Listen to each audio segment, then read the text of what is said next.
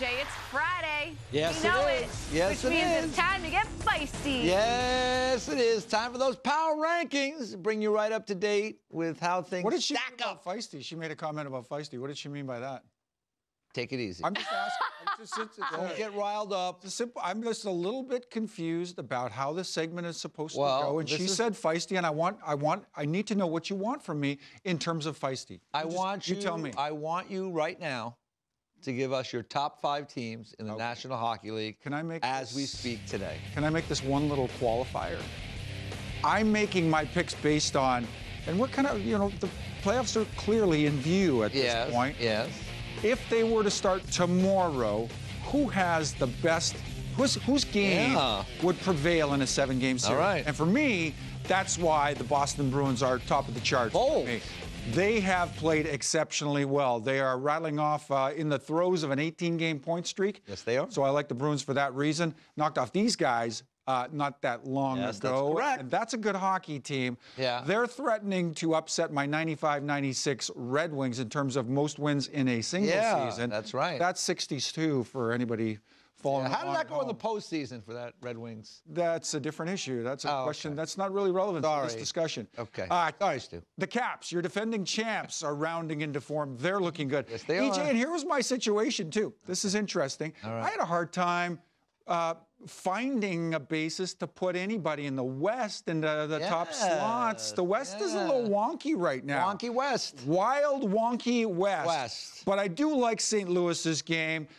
They've been one of the brightest stories of the second half. They have. And we just had Mike Greenlay on. He was talking about that Minnesota Wild team. Added Donato, added Fiala.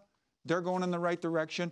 Right now, those are the 5 most powerful teams in the NHL in a playoff series if it started tomorrow. Okay. I'm just kind of putting that framework around. Okay, I like That's it. all And I'm by the saying. way, Mike Greenlay, I think he was purchasing some Panthers paraphernalia because He might have been. Yeah, he might have been. Panthers gift shop. The allegiances only run so deep, you know. Well, maybe you like that somebody- swag. You like that They like Florida the swag. look. They like the look. All right, let's get these out of here. But they're actually very good. They're actually very, very good. And, I give you a lot of credit. Oh, my gosh. Again, we did not speak beforehand, despite there were a lot of conspiracy theorists out there.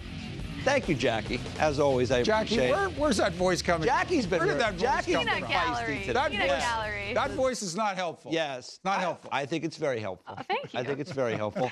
But Boston, I'm with you. They've been playing really well of late, and we look at these things in a smaller window. Obviously, during the course of the season, Tampa's had an unbelievable season, but the Bruins did beat them recently, and the Boston Bruins are in the throes, as Stu Grimson said, of this 8-game consecutive point streak. So good for the Bruins. Tampa second. Washington playing good third. This is where we differ a little bit. I have the San Jose Sharks, who've been playing very well of late. They've won 3 in a row, 6-3-1 in their last 10. Yeah. I could have had a couple of teams in here, and Vegas has won 5 in a row, and that's why I got them in there. But, Carolina's 8-1-1 in their last 10. Carolina was hard to leave out. That's a team that could be Arizona in there. was even hard to leave out. 8-2 in their last 10. Could have had them in there.